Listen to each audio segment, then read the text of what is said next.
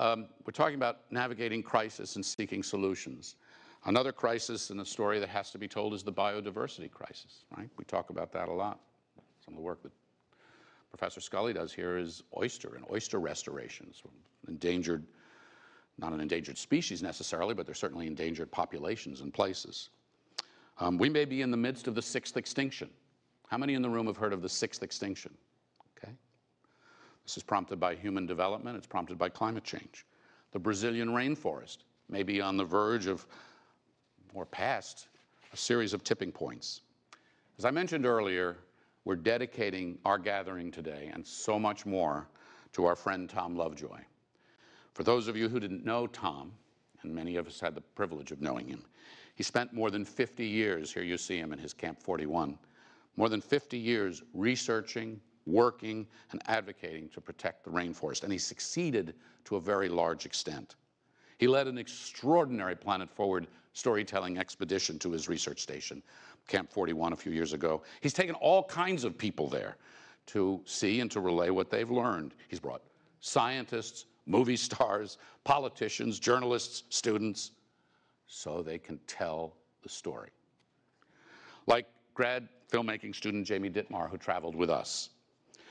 I'm going to show you her video here to Tom Lovejoy, starring Tom Lovejoy, starring his rainforest, followed by some others who were with us and were deeply affected, and some of them who are in this room with us today. Here's Jamie's piece from Camp 41 with Tom.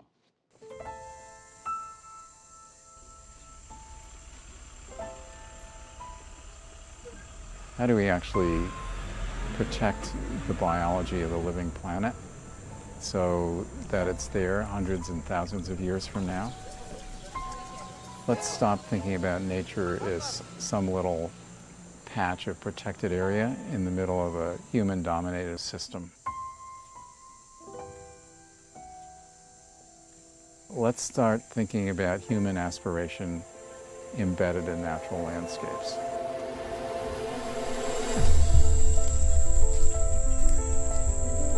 So we're at Camp 41, which is, to my mind, the best of the research camps we have here in the heart of the Amazon.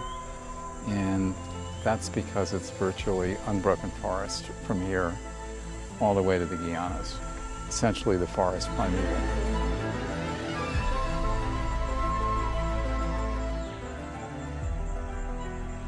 Biological diversity is the priority in how I look at the whole picture. It's incontrovertibly led to a priority in protecting large areas and connecting small areas that are now isolated. And just to sum it up with a single example from this project, 100 hectares of forest. If it's a fragment, it loses half of the species of the birds of the forest in less than 15 years.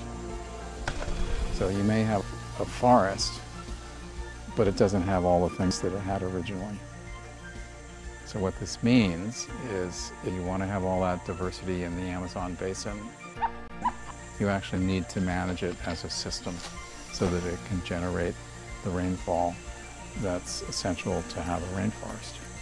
Moisture gets returned to the moving air mass through evaporation of the complex surfaces of the forest and through the action of transpiration through the leaves. That process repeats itself 5 or 6 times until finally it gets to the high wall of the Andes and the air mass moves up and most of that moisture drops out in a tremendous amount of rain and creates essentially the 20% of the world's river water that is the Amazon system.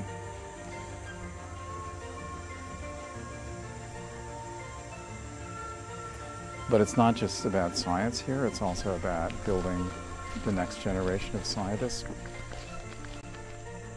There is no better classroom than the reality of being in the heart of the living planet, and they get it.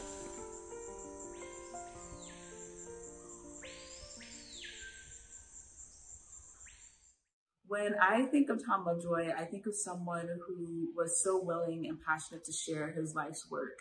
I remember we would go on these 2-hour long walks through the Amazon at Camp 41. And every once in a while we'd stop and we'd look at different plants, or we'd see the monkeys jumping around in the trees, or we'd see a project that he was working on. And just his patience and willingness to share all of his knowledge was something that I really admired. And you could really tell that he was passionate about sharing what he knew. Hi, my name is Tomek Falkowski. I am now an assistant professor in the Department of Forestry at New Mexico Highlands University. And going to Camp 41 was an experience that allowed me to have this visceral understanding of biodiversity at a scale that I had never experienced before. I mean, we're talking about one of the most biodiverse places in the world, being the Amazon rainforest. Hello, my name is Harrison Watson. I am a third-year PhD candidate in ecology and evolutionary biology at Princeton University. And in reflecting on my many experiences with Tom and my exceptional experience at Camp 41, I think that among the many other things that trip did for me, the experience and the exposure that I had to the one-of-a-kind community or series of communities that, call Camp 41 home has really set me or really set me on the path towards a career in academia, though it's still very early on, obviously. And I have a lot to thank for Tom in that regard.